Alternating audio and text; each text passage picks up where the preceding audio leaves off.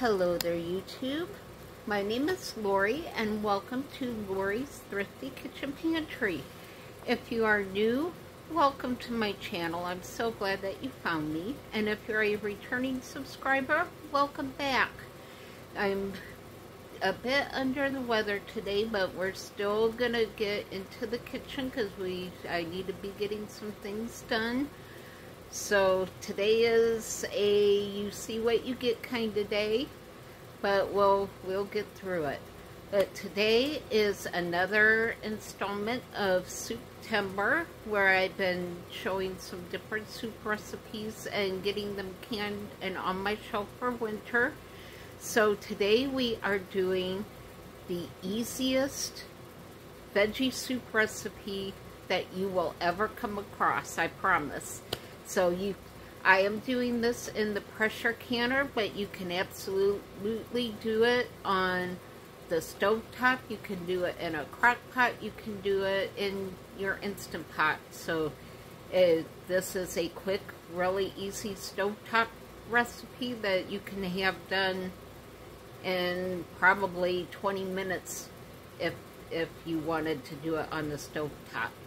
So there's just two main ingredients. If you want to add salt, you can add salt. I'm not adding salt to mine until I actually open a jar and go to eat it, because things always taste different to me. Sometimes I want salt in my food and sometimes I don't, so I usually just add my salt the day that I'm going to eat it. But this is one of those recipes you can add whatever spice to it. You can add meat to it. If you add meat to it, you do have to increase the processing time, so you will have to Google the kind of meat that you're adding and see how long that you need to process it. But today we're just doing a vegetarian vegetable soup, and the two ingredients are a bag of frozen veggies. That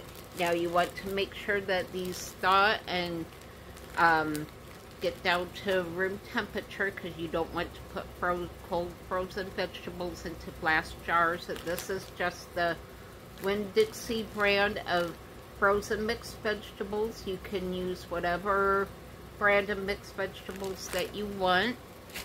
And now for my surprise ingredient, for the broth for the vegetable soup, what I use, well, this is actually a substitution for what I usually use because they were out of what I usually get, but I am just using tomato juice. It's the easy peasy. So this is just, I actually got the last 4 bottles of tomato juice that the store had, so I have 2 low sodium juices and 2 with the regular amount of salt. So I just mixed one of the low sodium with one of the regular salted juices.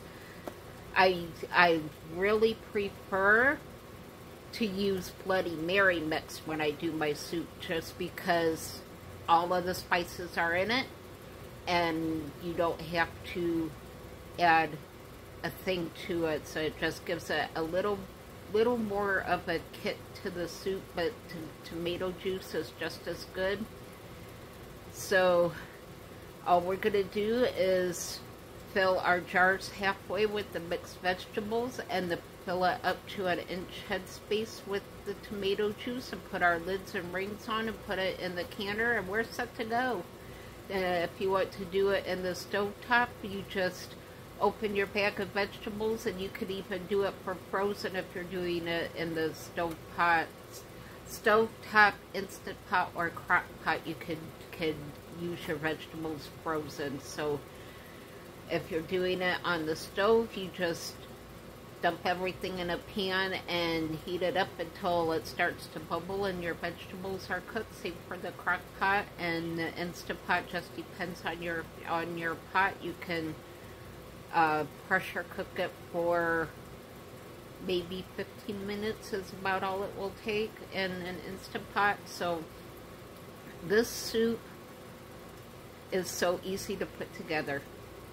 I really think you guys are going to like this one. So let's give this a try. I already have 6 of my 8 jars done and in the canner. I'll bring you along for the other 2 just to speed the process up a little bit, because again, I wasn't feeling the greatest when I started this project, so I got enough out of the way that I'm able to finish up in pretty good shape. So let's get into the kitchen and let's get canning. Alright, you can see here I got things pretty well set up. I got a bowl here. I'm just going to open my bag of veggies here. And we're going to dump this in our bowl just to make it easier to get the veggies out. And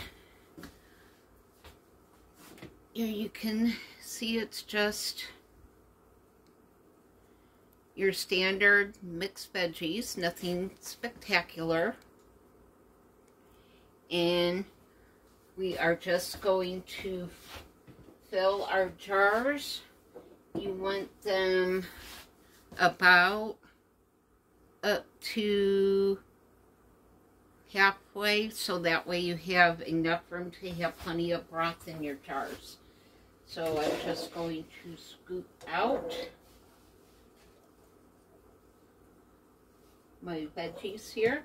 I'm just using a half-cup measuring thing because that's what I pulled out when I got my supplies out. And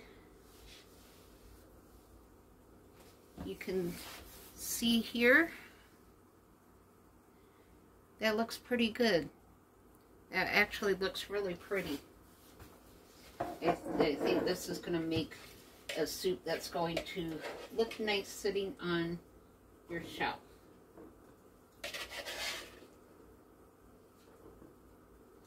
And that one bag gave me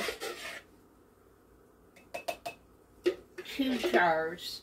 I started out with 4 bags, so I will get 8 pint jars of soup out of 4 bags. So now I have my tomato juice here, and I'm just going to ladle the soup into the jars. Remember, we're going up to this first rim here.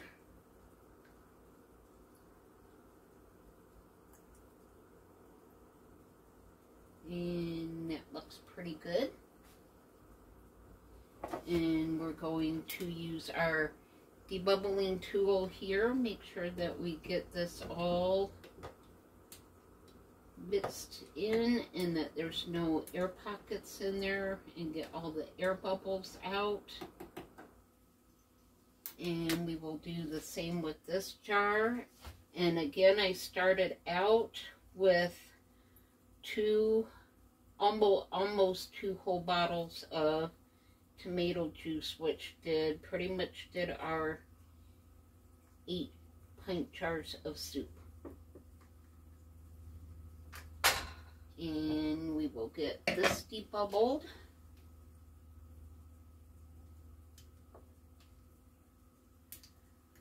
That looks pretty good. We got our inch of headspace there. So we're going to wipe down our rims here. This is just a cloth that's been soaking in a jar of vinegar. If you've been on my channel, you've seen my jar of rags. I can show you here in just a second. All I did was cut up an old t-shirt, and I cut it into squares and put it in a jar with some vinegar on it to use instead of paper towel. So here's my jar of rags that I use to wipe my rings off. I was using a lot of paper towels, had a lot of waste going on with the paper towels. It was getting very expensive. So I decided I was just going to start using an old t-shirt that I was done with. It was clean, so I just cut it into squares and put it in the jar with the vinegar on it. So they're all ready to go. And we have our nice clean lids here that I've got on the jars. Our lids go on fingertip tight, which I've learned my fingers I need to go a little bit tighter on, just because I don't have a lot of strength in my hands, so I'm putting mine on a bit tighter so that the rings don't come off during the canning process. I have had that happen a couple of times. So I will bring you over here to the canner, and let's see if I can bring you guys up a little bit more, and you can see in the canner I have my other jars along with my water. I have about 2 inches of water in the canner, so we'll get our jars in here. And I have Ethel here all ready to go. She's been all inspected. Her lid has been cleaned, and she's been washed, and she is ready to work. So we're good to go. So I have a full canner of vegetable soup, and y'all saw how easy that was. So now our handle here has an arrow, and our lid here has an arrow. So you just line the two up. I'm getting a little better at getting the lid on. Sometimes it can be a bit tricky to get the lid on. And now you turn the stove on. Now I've been canning long enough now that I know Ethel likes to get started on high, and then once things get to going and we get to the step where the jiggler starts working, then I turn her down. But for right now, we're going to let her get going and get all warmed up, and when things start working inside the canner, we will see some steam come out of this vent. It will be a steady stream of steam that will come out of there. We will set a timer for 10 minutes. When that 10 minutes is up, I will take my weighted jiggler here and put that on that vent there. The safety valve up back here will pop up and lock the lid in place, and we will be ready to go. So once I put the jiggler on, this temperature gauge will get up to 10 pounds of pressure because I'm using a 10-pound weighted jiggler. That gets up to pressure, it will start, the jiggler will start moving, and then I will turn the stove down. Ethel likes to be between 4 and 6 on my stove, and it will keep her weight right at the 10 pounds. And then I will set my timer for 55 minutes because I'm doing pint jars and there's no meat in it. And that's all there is, about all there is to it. So I will bring you back when she starts steaming so you can can hear what that sounds like. Canning is just a matter of following the steps and then getting used to what all of the different noises sound like and how it's supposed to sound. So once you can your first couple of times, you're going to be set and good to go. So I know I can leave Ethel for about 20 minutes or so before we start to get our steam, and we're all set. So I'll bring you back in about 20 minutes. Okay, you can see we have our steady stream of steam coming out of the canner, and I'm going to set my timer for 10 minutes, and we will be back.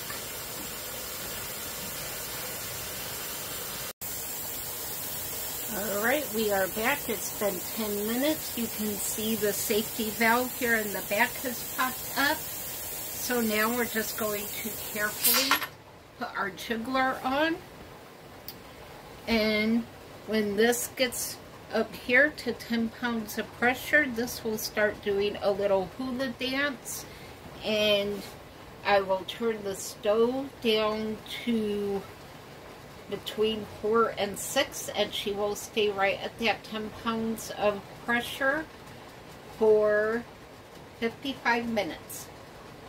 So canning's very easy. It's just a matter of following the steps, knowing your altitude and how many pounds your jiggler needs to be. It's just really easy to do. So I will bring you back in a couple minutes. You can already see the dial starting to move up. So we'll be back in just a couple minutes. Alright, that took less than 5 minutes. So here's what the jiggler looks like and sounds like.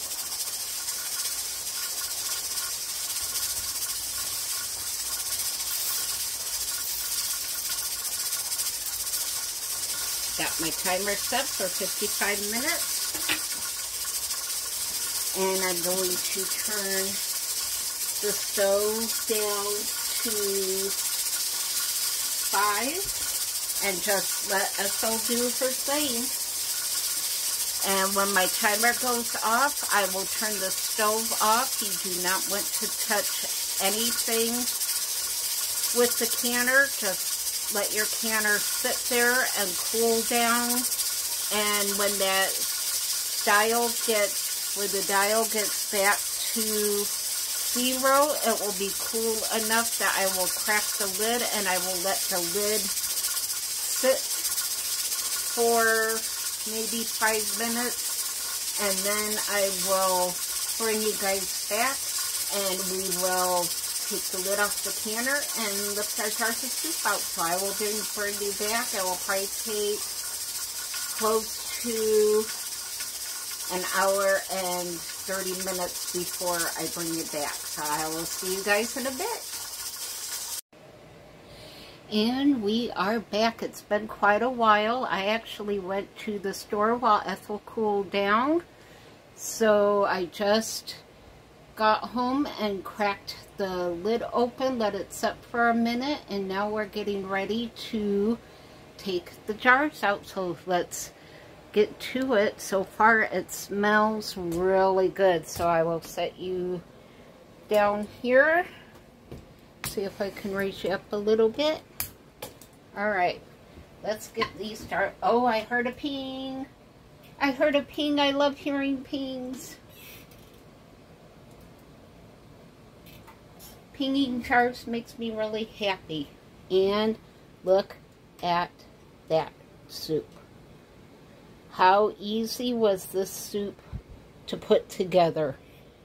It literally took me 5 minutes to get all of my jars done. And you will have 8 jars of this amazing looking soup on our shelf. And I even did some errands while Ethel cooled off, so I made good use of my time. Oh my goodness, that soup looks absolutely beautiful. I am so happy that this turned out, and there went another jar that pinged. So I think we're going to have 8 jars of perfectly sealed vegetable soup. And we can always go back later and add meat to it if we want to add meat to it. We can add some cooked ground beef or cooked pork or cooked chicken. You can add whatever you want to this. You can, if you decide you want an Italian vegetable soup, you can throw in some Italian seasoning while you're warming your soup up. If you decide you want a spicy Mexican soup, you can add some chili powder and maybe some taco mix or any kind of spice that you want to it. And that being said, look at that soup. And this is jars of soup. When I am substitute teaching, I can warm up in the morning and put in a thermos and take with me for my lunch. It will be just, there went another jar. That will make a great school lunch on days that I need some lunch to take with me. Look at those jars bubbling away. Those are absolutely beautiful jars of soup. And there you have it. That concludes this edition of Lori's Thrifty Kitchen Pantry. I just heard several more jars ping, so I think I'm going to have 8 jars of sealed vegetable soup. And how pretty did those jars look? They are amazing. And it was 2 ingredients, a bag of mixed veggies and a bottle of tomato juice. That was it. And from that point on, that's just a jumping off point. From that point on, you can add whatever else you want. I do strongly advise, if you add more potatoes to the mix, to just make sure that the potatoes are peeled and washed and diced about the same size as the other veggies in the bag, so that it will cook properly. So that's the only thing I could think of to suggest for your soup. If you want to add beans, that would be great to add beans to. Just make sure that your beans are fully cooked before you add them. If you're using canned beans, you should be good to go. They'll already be pretty much cooked.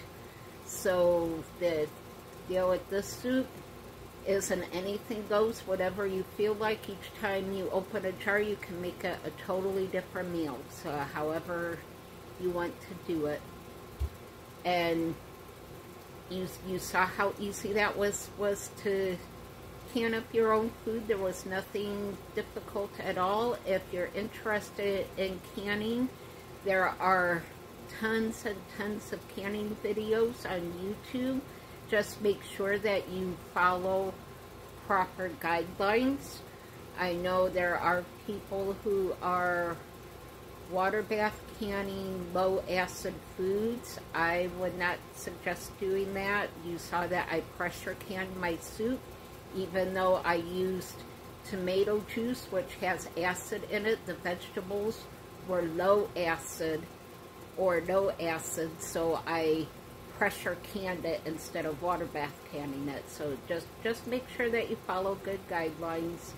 And I always say, your kitchen, your rules. So just do your homework. Go to trusted websites to get your information. Google does pretty good, but it's not always right. So double check any facts that you get from Google with another source, just to make sure that you're getting accurate information, because you want your food to be safe for you and your family. So just give canning a try. It's not that difficult, and it's so rewarding to see all those jars of food on your shelf and know that it's going to be there. When I first lost my job and was running out of money, I didn't have jars of food on my shelf. I had nothing. So knowing that these jars of food are on my shelf is almost like a security blanket. You know that you're going to be taken care of no matter what comes along.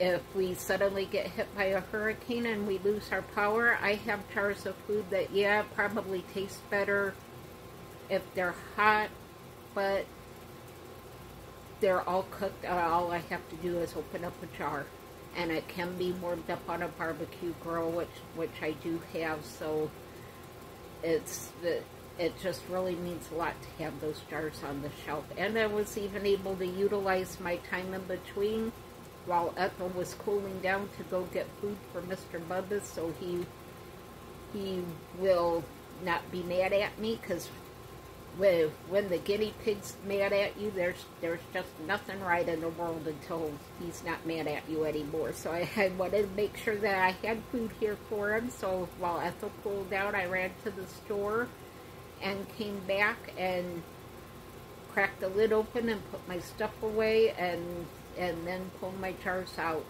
So it's really easy to can. I've even done late night canning sessions where as soon as the canner had the proper amount of time and I turned the stove off, I went to bed and pulled the jars out the next morning, and they were perfectly fine.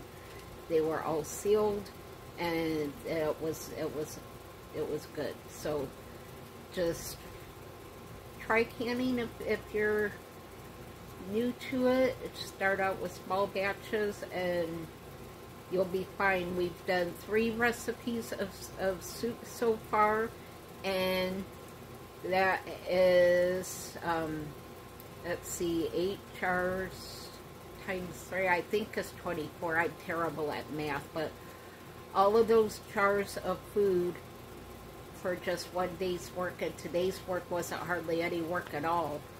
So give it a try, and let me know down below in the comments what kind of soups you guys have been enjoying for September. And again, I forgot to mention earlier, if you have any prayer requests, make sure to put that down below in the comments. We have started getting prayer requests in. When I get those, I will pin it up to the top so everyone can see it until I get the next request, and then I'll put the next request up so that people can actually see the prayer requests as they come in. It's just, it warms my heart to know that our community is lifting each other up in this way. So just leave those requests down below, and that concludes this edition of Lori's Thrifty Kitchen Pantry. I am feeling a bit better. I wasn't sure when I started this canning project that I could finish it, but I finished it and went to the store, and I think I'm going to be good for work tomorrow. So I'm feeling much better, and right now things are good. So that is a big win. So everyone have a blessed week, and I'm going to schedule a live chat for Tuesday evening at 7 o'clock. Seems to be a good time for everyone. There's no other major live chats going on at that time that I know of, because I didn't want mine to interfere with other chats that everyone enjoys going to. So I will do mine Tuesday night at 7 o'clock. We will discuss the rest of September and be thinking of your favorite crock pot recipes for Crocktober. So we'll discuss some of our favorite crock pot recipes. So until the next time, I will see you all on the next video. Bye!